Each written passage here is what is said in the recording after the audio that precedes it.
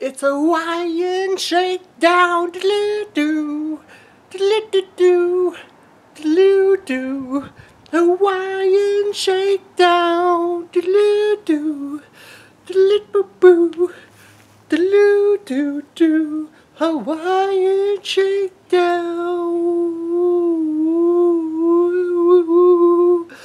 So, today's introductory game is Hawaiian Shakedown, and man, it's a lot like GTA 1 and 2, where it's a top-down view, and you know, it's very colorful, very Hawaiian. So if you like sort of that Ninja Turtles TMT throwback from like 30 years ago, or the GTA throwback from like 10 or 20 years ago, you're probably gonna love this.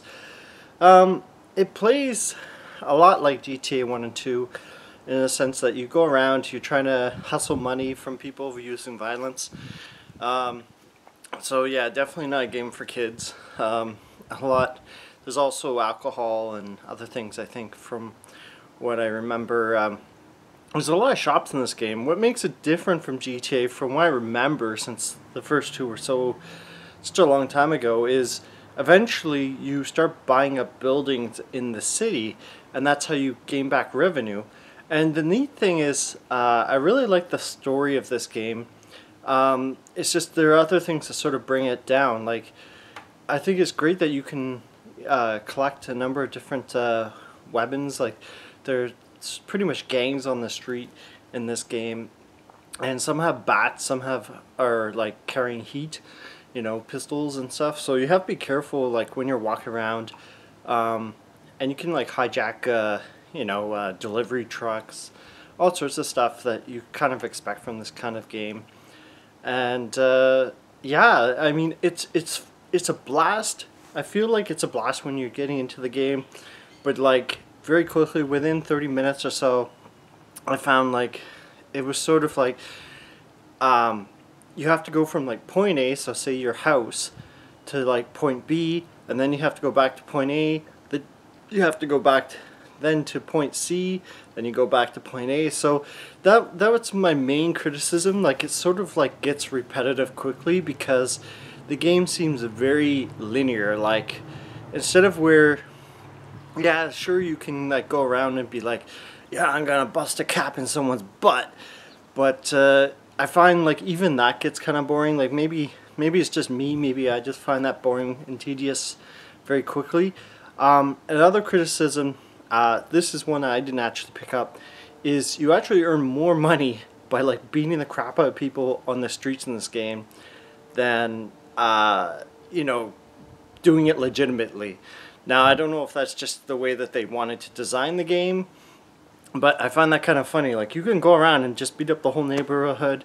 The cops come, you bring out your pistol or shotgun or bat or whatever you want to use.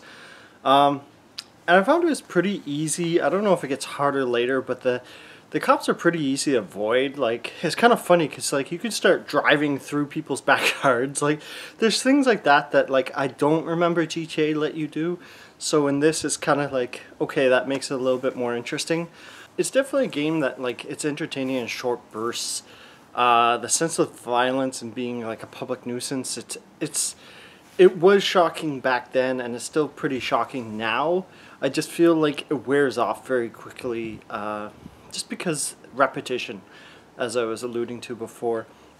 And you know, you can change your cosmetics, your sunglasses, your t-shirts, the different color. I think it's mostly just color, like, and you can buy the buildings, but I just feel like those are neat little things you can do, but they don't really add to the game. Like, I feel like they're not, as far as I know, you can't like upgrade your health or anything from the hour or so I played. So that's a neat little thing. I find like people that are probably more obsessed with like GTA and this type of game will probably be like, oh yes, finally a classic, you know, homage to the classic GT games. But like, I just found like, yeah, there was just too much back and forth traveling, and I felt like that kind of ruined the experience a little bit for me. despite the colorful graphics and everything. Yes, so it's just like, it feels like more of a chore, unfortunately, after a while. I don't know, maybe that's just my personal experience, rather than a proper adventure or revenge quest, because the story, without spoiling the game, is you have these old businesses that are outdated, like, you know, VHS tapes, and you know, now you have like brick and mortar stores, and now everyone's doing online shipping. So there's a lot of jabs, there's a lot of jokes and satire in this, which is refreshing. It's better than if they played it up straight like a classic GTA game. So I would definitely give this game I